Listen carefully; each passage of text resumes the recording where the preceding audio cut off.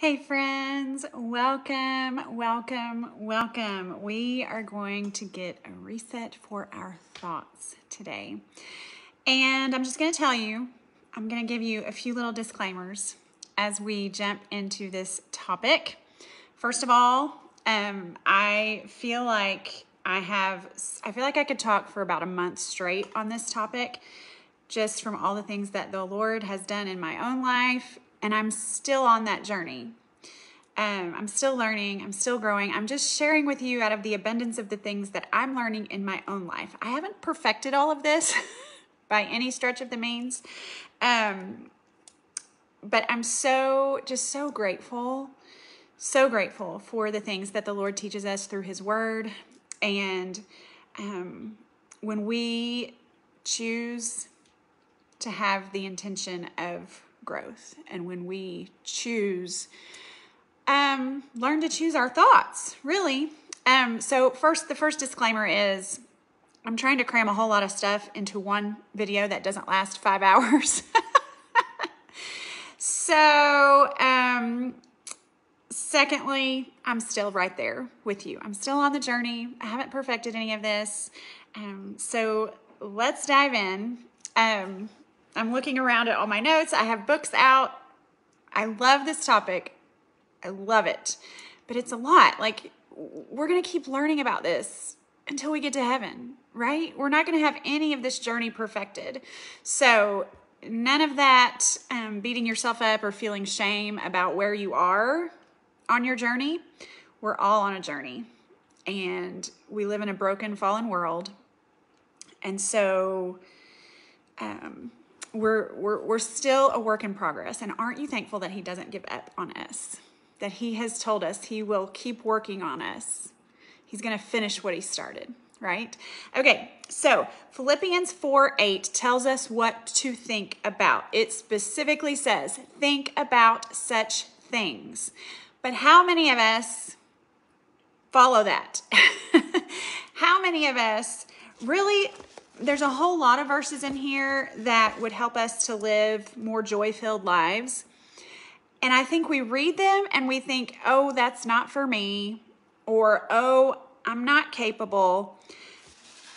But right here in God's Word, we are told to think about such things. And what things are those? Things that are true? Are the things you're thinking about and meditating on and letting replay in your mind, are they true? Are they lovely? Are they noble, right, pure, and admirable, and praiseworthy?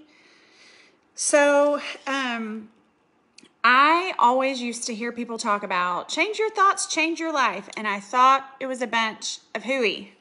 Like, I really did, y'all. I honestly just thought this is the biggest crock of just like psychobabble or something. Until I started learning how to do it, and my life started changing. And I had to like eat my own words. You know what I mean? So Philippians 4:8 confirms that what we are thinking about matters, right? God's Word is not silent on what we should be thinking about and filling our minds with. And I want you to consider this analogy for just a minute. You know, we talk about filling our bodies with good stuff. So if we're going to, this is a little soapbox I'm not going to go off on today, but one day later in the week, we're going to be talking about what we fill our physical body with. If we fill our physical body with junk, what are we going to feel like? Junk. If we fill our minds with junk, what are we going to feel like? Junk. We are the gatekeepers of our homes. What are we filling our homes with? What are we allowing into our children's minds? What are they watching? What are they reading? What are you watching? What are you reading? What are you putting into your body? What are you putting on your body? What are you allowing in your home? What are you allowing in your mind? It all matters. We are the gatekeepers. We get to choose. We get to decide. I want to fill my mind with truth, because when I don't, I feel like junk. Right? When I fill my physical body with junk, I feel like junk. It's the same way with our minds, right? Hey friends, thank you so much for hopping on here today. Say hello in the comments. So when we dwell, this is another thought that I used to think was a bunch of junk. So first of all, I thought change your life, change your thoughts, change your life. I thought that was just for other people. I thought it was just like psychobabble. I don't really know. That word keeps coming to my head. I don't know if something better to call it. But here's something else that I used to think was crazy. When people would say, what you give your attention to is what you're thinking about, that's what happens. Or if you dwell on this, if you dwell on abundance, oh, there's a bug on my phone. Interesting. So I used to think that, whatever. But I want you to think for just a minute with me. If you choose gratitude, if you're thinking about your blessing, let's say you're just actually right in the moment, you're writing down, you decide, I'm going to write down what I'm thankful for today. And you start writing down, I'm thankful for my home, even though it's not perfect. Just because we're grateful doesn't mean we're like negating the fact that life is not perfect, right? We're choosing to see things differently. So let's just pretend we're writing down the things we're thankful for. I'm thankful for my home. I'm thankful for Maple. I'm thankful for my children. I'm thankful for my husband. I'm thankful for my front porch. I'm thankful for the gym that's helping me get stronger, even though most days I hate it. I'm thankful for God's provision in my life, even when it wasn't always what I thought it would be. I'm thankful for the sunshine. I'm thankful for the flowers. I'm thankful for fall. Guess what? The more you think about your blessings, the more blessed you are. I don't mean monetary financial gain. I'm not saying think about your blessings and you're going to have $1 million fall in your lap. No, it's even better than that. The more you think about how blessed you've been, the more blessed you feel and the more blessings you see. When you open your eyes and you choose to see the good and all the ways God has been faithful in your life, what do you see more of? You see more blessings. So it's true. What you think about is what's happening. So the more I think about the gifts and the blessings and the good, the more blessed I am. Right? I love it. And I used to think that was such a crock. But I just want to encourage you. This is going to be some tough love for a minute. This is what I want to say to some of you, and this is what I had to say to myself, honestly, and I still have to say it sometimes to myself, okay? So, buckle up. I think this is maybe the most harsh thing I'll say all week. After that, it'll be all encouragement. Okay. Stop saying you can't.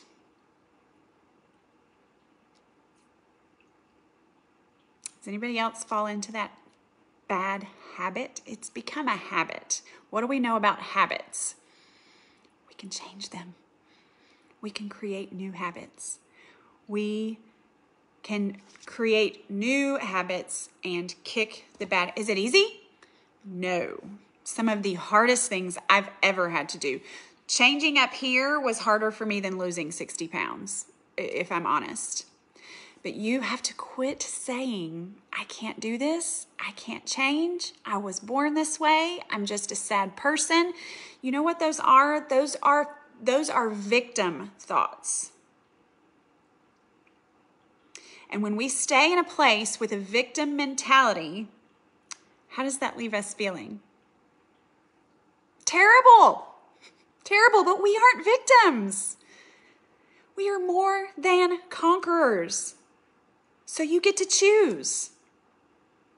You can stay there. I can't do this. This is not, I was given this depressed personality. I can't, I'm just prone to negative thinking. It's just who I am. You can choose that. It's your choice. And for a long time I did. And I might still fall into that. Sometimes I'm a wallower. You guys have heard me talk about that. I can be a wallower. For hours, days, weeks. I can do it. But I've learned that it gets me nowhere and it leaves me feeling miserable. And I had to get to a place where I decided I don't like feeling miserable anymore. And I can do something about it. I have a choice. I can keep on thinking my life is terrible. I can keep on thinking my marriage is terrible. I can keep on complaining about my home and everything that's wrong with it. Or I can choose gratitude. I can choose to see the good. And we talked about making that list of the things you're grateful for. Your choice is you can keep making the list of the bad. Oh my gosh, that bathroom is so old. My deck is falling apart. I wish the sink didn't leak.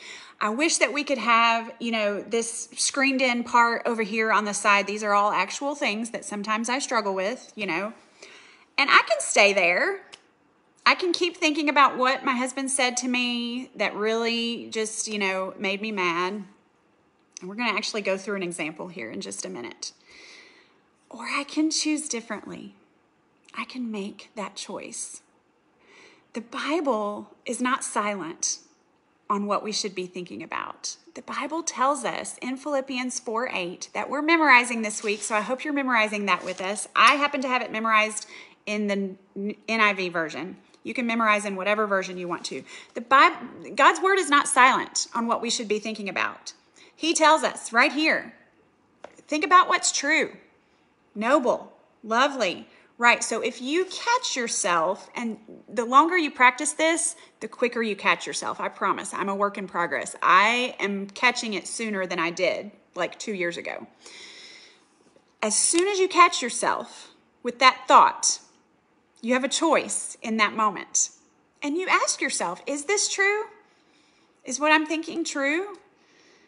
Is it helpful? Is it admirable? Praiseworthy? Is it noble, pure, lovely? So God's word has a lot to say about our thoughts. God's word tells us we can take our thoughts captive. What does that tell me? We have some power here. We have the Holy Spirit living within us who strengthens us to do all the things that he has put in his word for us. He didn't just put things in here and say, oh, I'm sorry, that's impossible. I just put it in there just for the fun of it. No, he's given us the helper as the Holy Spirit who lives within us to strengthen us, to help us. But we have that choice, right? We have that choice moment by moment. God's word also tells us that change is possible. So, a few minutes ago, I was talking about that victim mentality. And I was stuck there for so long. And I was miserable. But God's word says that change is possible. You get to choose to believe it or not. You can read it and think, oh, that's not for me. I'm not good at that. I wasn't born that way. I wasn't born with this positive outlook on life. So you can keep doing that. That's your choice. Or you can choose to believe that God's word is true and that we can be transformed by the renewing of our minds. Friends, believe it. We can be transformed. And that renewing takes work, and that's what we're talking about today. It's not always easy. And we do all have different personalities. I am one that thinks a lot of thoughts in a day. I have a lot of feelings in a day. My husband is not that way. So there definitely is personality that comes into play here. But God's word was not just written for certain personalities, right? God's word is for all of us. And I know, because I have experienced it, that when I choose to think through, okay, is that I'm really upset about it? Is it even true? If I think through that, I come back to joy, right? Because I'm like, no, you know what? It's not true. What I was just thinking about, what she said to me, or what I see, or what my husband did, or the lies of the enemy. That's another huge one. If the enemy is telling you you can't change, that's a lie from the enemy. You get to decide, you get to choose. That's not true. You know how I know? Because God's word tells me that change is possible, that I'm a new creation in Christ, that he's not going to finish what he started, that work in us, that he has a good plan for our lives, that we can be transformed by the renewing of our minds. Change is possible. So that's one of the biggest lessons that I have had to accept in my own life and choose to believe. No, I'm not stuck here. I wasn't created with a messed up mind that can't do the things that God's word tells me to do. He didn't create me with like a, he didn't wire me wrong. But the journey, that's what it's all about. This learning, this growing, he's strengthening me, he's teaching you as we learn to do this. Okay, so the secret to a more joy-filled life, honestly, is to believe that God in you, Emmanuel, God with us, he is with us, he has placed the Holy Spirit within us. God in me has given me the power to choose differently. And choosing to believe that might just change your life. Choosing to believe Romans 12:2. Okay, I'm going to believe it. I'm going to believe that I can be transformed by the renewing of your minds. No more victim mentality. We are overcomers because of the blood of Jesus. What we fill our mind with matters, just like what we fill our body with matters. We have to choose to believe that what God's word says is true. Okay, if you have the worksheets, pull out the one that says thought cycle. If you don't, just pull out a notebook and open up a blank sheet of paper. Now, if you've seen any kind of like life coaches, this is very common. I did not come up with this. It originated from this book, Self-Coaching 101 by Brooke Castillo. I'm going to put a list of my favorite books. I have five books sitting here that have been pretty life-changing for me as far as changing my thoughts. And I'll put a list up after this video's over. But this particular idea or whatever comes from this book, Self-Coaching 101. This is not from a Christian perspective, but by golly, scripture backs it up because of Romans 12:2, right? So I love when science and God's word collide. So anyway, get your worksheet on the thought cycle, and we're going to talk through an example so you can see exactly how this works. And then your homework is to do one of these every day. The more you practice it, the more you're going to be aware and the better you're going to get at it, okay? So if you don't have the worksheets, that's fine. Just get a blank sheet of paper. So you're going to put down these 5 categories, I guess. They're not really steps.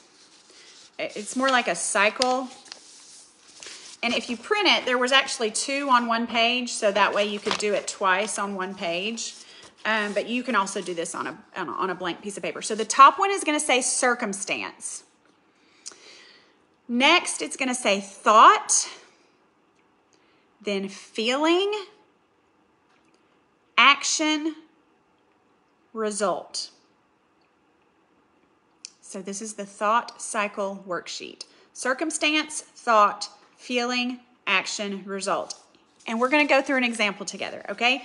This is not actually a true example because my husband, this is not something that I struggle with in my marriage. We have plenty of other struggles, but I just wanted it to be like a fake scenario, okay? So don't think that I'm really upset about my husband with this. Okay, so here's the circumstance we're going to walk through. You can do this for any thought you're having in your life, any circumstance that you're frustrated with, something that you just can't quit thinking about. Okay, so what's the circumstance that you're struggling with? Write it on the top line. Here's my example. My husband always leaves his clothes all over the floor by our bed. That's the circumstance. Now, is that in and of itself? Okay, well, let's talk through it and then we'll come back to that. So the circumstance is my husband leaves his clothes on the floor. Here's the thought that accompanies that circumstance. He never helps me around the house. He must not care that I'm walking around here picking up everything off the floor. And I would make that mean he doesn't care about me. Is anybody else with me? How does that thought leave you feeling? Frustrated, mad, like he doesn't care? Anybody else? So you have the circumstance, you have what it's making you think, what your thoughts are, that then leads to those feelings. So your thoughts lead to those feelings. I'm thinking he never helps me around the house. How does that leave me feeling? Mad. Disheartened. He doesn't care. He doesn't see me. Then this is where it gets good. What's the action that we take based upon that feeling? Well, it can go one of two ways depending on your personality. You can either give the silent treatment, or you might lash out and say things you would regret. Tell me in the comments, are you a silent treatment or do you lash out? I tend to be the silent treatment. So that's your action that you take based upon the feeling that you're feeling, right? You're mad. You're acting mad. You're slamming things on the table, or you're silent. You don't talk to him for a whole day or night. You go to bed angry. Y'all, what is the result of this? What's the result when we think and feel and then act on that original thought? It puts distance between us. It doesn't make me feel close to my husband. It puts distance between us, not more love, right? So here's what we do. We practice a new thought. So here's the circumstance. My husband leaves his clothes on the floor all beside our bed. Every day, his clothes are on the floor. Again, this isn't really true. It's just a fake example.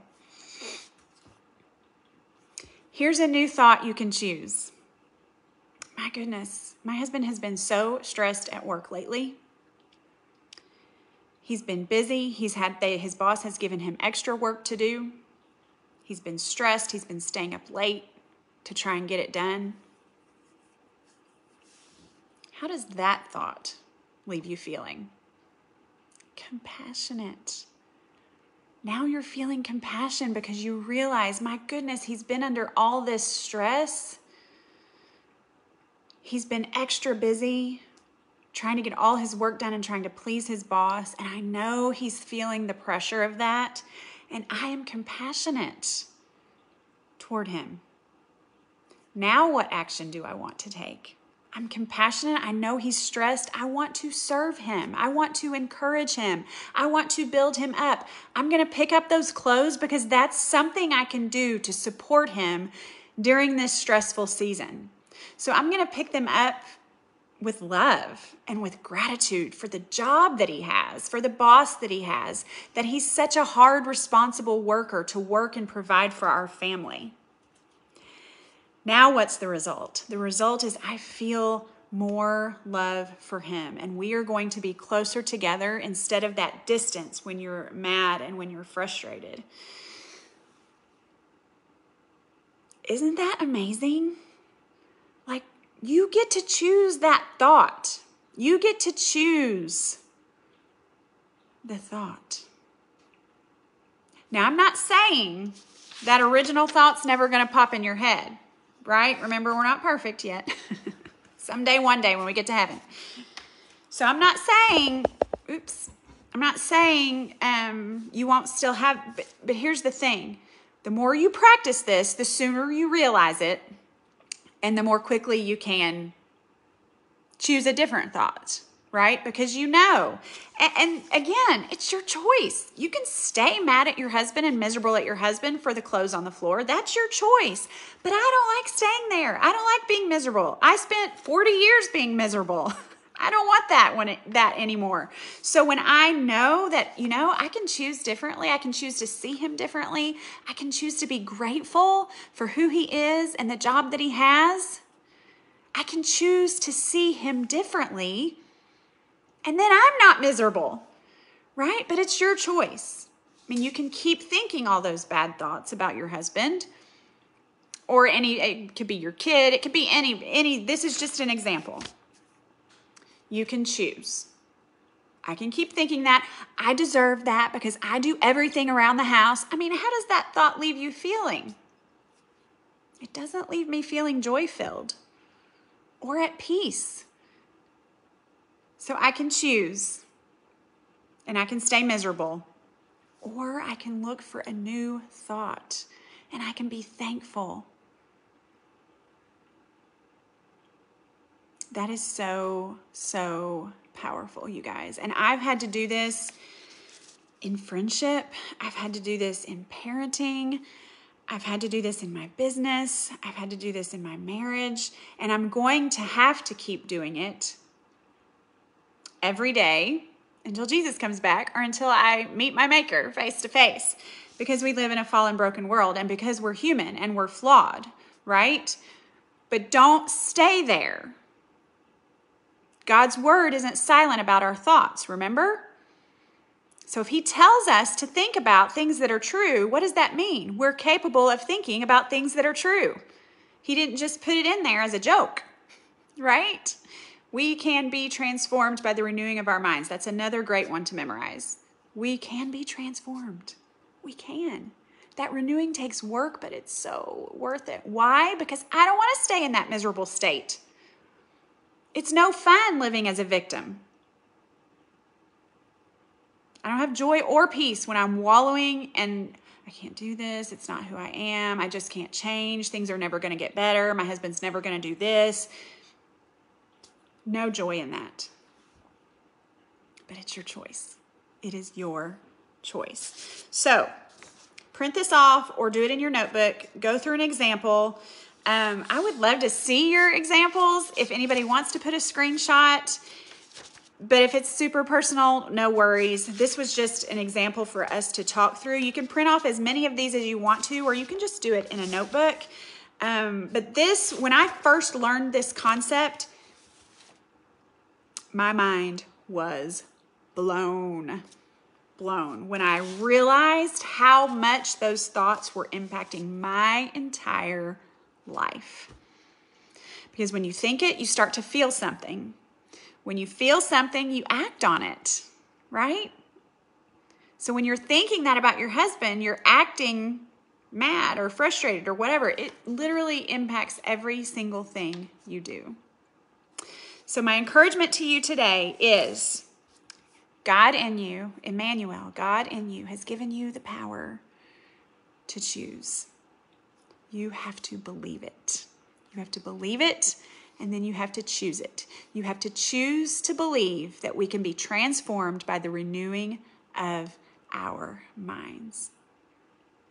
And then we get to tell ourselves every day, you know what? I can do hard things.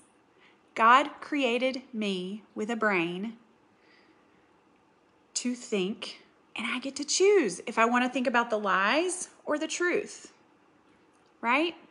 Okay. 30 minutes. Well, that wasn't so bad. I told you guys I could talk about this for months. I am going to put a list of my favorite books. There's one quote I want to finish with from this book, Switch on Your Brain by Dr. Caroline Leaf. This was another mind-blowing quote for me when I first, because y'all, I hope you don't hear judgment in my voice. Everything I'm saying to you, I've had to work through myself. In this book, she says that you're not a victim of your biology. I spent 40 years, probably not 40 years because probably when I was 5 years old, I wasn't thinking this, but I spent all of my adult years believing, and if you go back and read some old blog posts about depression, you will find this. I was just born this way. This change that everybody's talking about, change your thoughts, change your life, it's not for me. It's for other people who were born with different wiring. You're not a victim of your biology. If you start to dig into neuroplasticity, which is what Dr. Caroline Leaf's specialty is, and she does write from a Christian standpoint. The other book I mentioned is not, but they're both life-changing. God's word backs that up because God's word tells us we're a new creation in Christ. We can be transformed by the renewing of our minds. We can take every thought captive. Those things are in there for a reason, for our good, right? So I hope this has been an encouragement to you. Keep working on the memory verse because that's how you replace the lies with the truth, right? You have those things at the ready to meditate on. We're not wallowing on the negative. We're meditating on the truth. And then print your thought cycle or start a page in your notebook and do practice a few of those. Do one a day. Share a screenshot if you want to. The more you do it, the easier it gets, the more aware you become of your own thoughts, which is going to lead to more joy and peace. All right, guys, have a great afternoon. I will see you back here tomorrow.